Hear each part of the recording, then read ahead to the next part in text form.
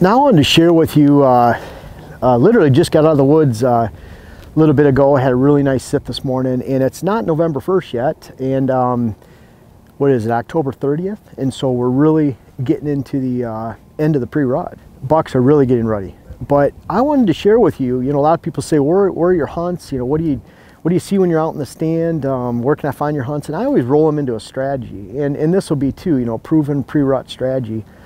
And I wanted to share some of the success we had. It's been a great pre-rut. According to Dylan, I should have shot at least one of the bucks that I passed up. And I might regret these later, but I've had a really good opportunity to look at several of our 4-year-olds in the area, one of them multiple times, and really get an inventory of what bucks are out there, check the trail cameras, kind of keep an active eye, because I'm not doing this in early October and mid-October and September, going up in the land and checking out my tree stands, checking out the mock scrapes that are by the stands.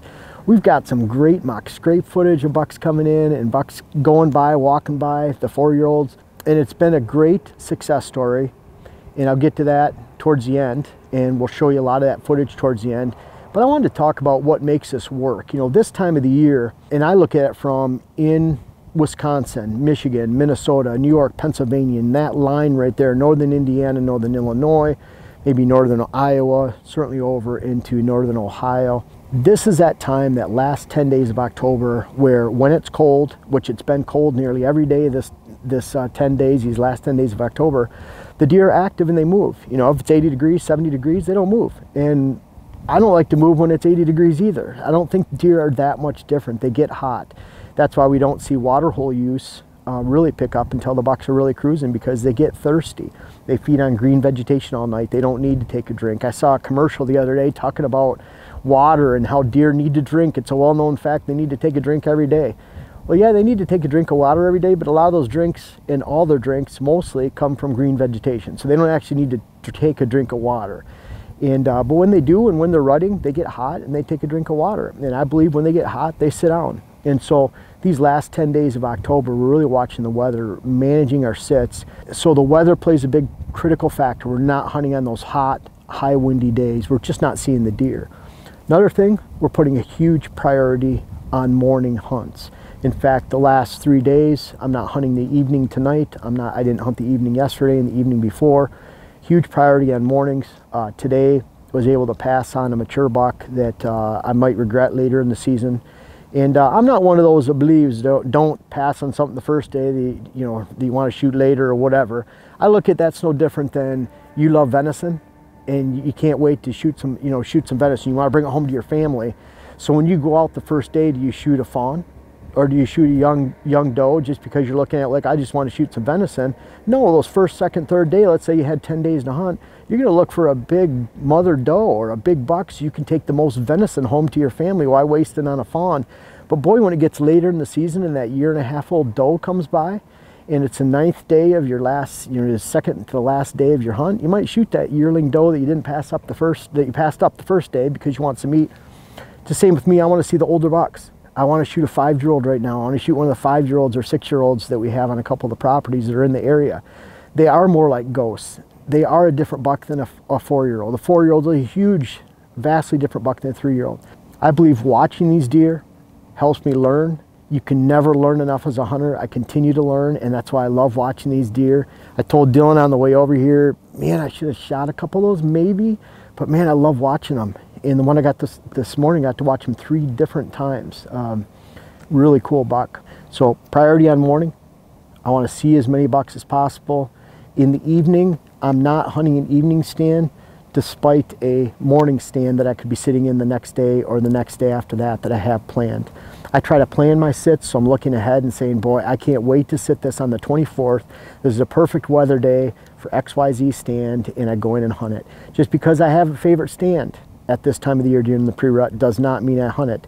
My favorite stand from last year that I shot 2 bucks out of in 2 sits, I have not hunted yet this year, and it's almost November 1st. I can't wait to hunt that, but I want good rutting conditions and I want east to southeast winds. I will get that in the next 5 days, but right now I haven't had those conditions where I felt I wanted to go in and hunt that stand, because the first time into that stand is always the best, seems like. And so That's how we've learned to manage our ruts. And then at the same time, if there's multiple people hunting the property, don't feel bad to take an evening off, let someone else, maybe go sit with that person. I've enjoyed sitting with Diane about 7 or 8 times, probably more than she enjoys me sitting with her. So I enjoy sitting with Diane. I love sitting out with her and watching and trying to help her. But you know, the last person to teach her hunting would probably be me, that she wants. But we have fun together. So we're really practicing low impact. Again, like I preach all the time, using the weather, and we're rotating our stands. And for that, even going back to October 14th when we had the first frost of the year, I've been able to pass on some beautiful bucks. There's a nice 4-year-old 8-point in that morning. I had another buck last Saturday.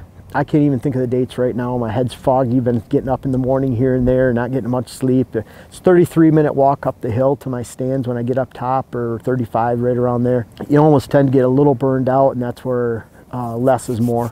Had a beautiful 8-point go by on Saturday. He's actually a 9-point, but he broke a brow tine. He's got huge G2s and G3s, a beautiful 4-year-old. He's spitting out steam in the frosty air on Saturday morning.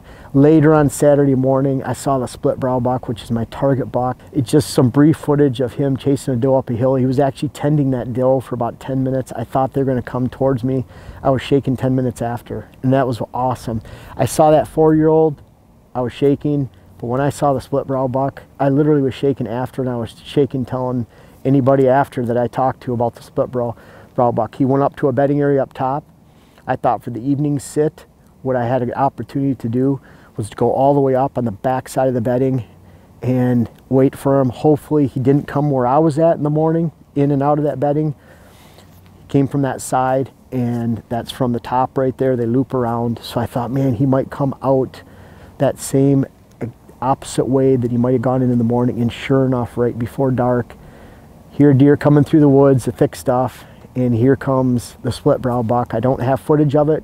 Once I realized that it was a split brow, he was in my opening.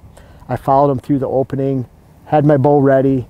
He stopped behind some trees. A couple more steps, he was into the opening, and I didn't want to turn the camera on. I didn't want to touch the camera. He did what a lot of mature bucks do. He might have known something was up. I really don't know. He didn't act like it, but a lot of times they don't. He's a 6-year-old buck. He just turned and walked away. And he walked away slowly, and he kind of continued the way he was going. And to see him twice in the same day was very rewarding. And I've had some great sits in between. And then this morning, got to see the big one, that I passed last Saturday. Got to see another buck chasing does out in the field, hearing the grunts. And I'm trying to capture footage when I'm by myself. And when Dylan's with me, he gets everything, and he gets it in focus. When it's just me, I don't get everything, and I don't get everything in focus. And so, but I believe you can navigate the pre-rut. We've had a very successful pre-rut, even though no shots have been fired. I did pull my bow back the other day on Whitey. Whitey is an 8-year-old buck. He's got one big brow tine. I got some decent footage of him. He came in, I didn't know which one it was. He stopped behind some trees, and then he went back out into the field. And had I known which one he was to begin with and heard them, they sneak in, you know, like they do. He stood and surveyed that field for 2 minutes, and what they're doing is just looking for does. And that's why I love this time of year. I used a bleat call this morning. I thought it was another buck, but I ended up calling a buck up as a 3-year-old 8-point. I thought he was a different one that I might have shot, and but he came right to that bleat. And they're just searching where Diane's been hunting out in the open fields. We'll see some of the mature bucks off in the background, and they'll just stand and survey, and they'll look over 10, 12, 15 acres at a time looking for a doe. And they'll just stand back there, and then they'll leave, go back in the woods. We'll see them come back out again. And sure enough, when there's a doe there, you'll watch them going down to that doe, almost stalking her, and really sneaking up through her through the goldenrod, and then jumping out at her, running her. It's pretty cool. Diane loves watching it. She thinks they're sneaking up on them and stalking them, and she thinks it's pretty crazy what they're doing, and it's fun to watch. And that's what Whitey was doing the other morning. Kind of a cool thing, the first picture I had of Whitey was in 2015, and I saw him once on a property a half-mile away when I was sitting with Diane. He looked beautiful. I think he was at his prime then when he was probably 6, and 5 or 6, right around there. And then this year his antlers are a little bit smaller, but they are thick. His body is huge. And where I got that picture in 2015, where the camera is at, where he got his photo, he was 30 to 40 yards from that when I just saw him right now, 5 years later, 5 seasons later. So isn't that cool? And it's crazy how those older bucks have that home range. And what I find is that the older they are and the more you watch them, those older bucks, even if they're 4 or 5 years old, then they get really defined in their home core range. They become a lot more patternable, but they're a lot harder to kill because they have zero tolerance for any type of hunting pressure. Something interesting, Diane's been watching this buck on the land she hunts. She calls it Diane's land or her land, but his name's Tower. He's a 3-year-old is what we think. And crazy, but Dylan and I were in the stand 3/4 of a mile away watching him on another property as he went by in the morning on our other property. And we have scrapes of him up bottom and top, making scrapes.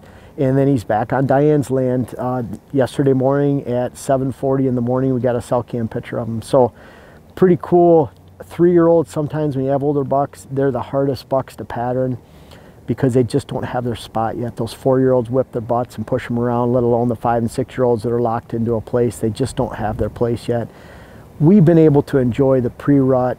I believe we've learned a lot more about deer behavior. I've loved watching the cruising aspects of those 4-year-olds, how they're cruising edge, they're cruising terrain change, and they're consistent at it and they're patternable. We've had a great successful rut by laying off our stands, by hunting the weather, hunting the cold mornings, giving up a lot of evening sits. And I hope you enjoy the footage. We've enjoyed it in person. I hope you enjoyed it on the big screen. And this has been a classic pre-rut. We've had a lot of success, and I hope some of the things and some of the strategies that I've employed over the last 10 days will help you in the future and throughout even some of those same strategies, applying it to this year's annual whitetail rut.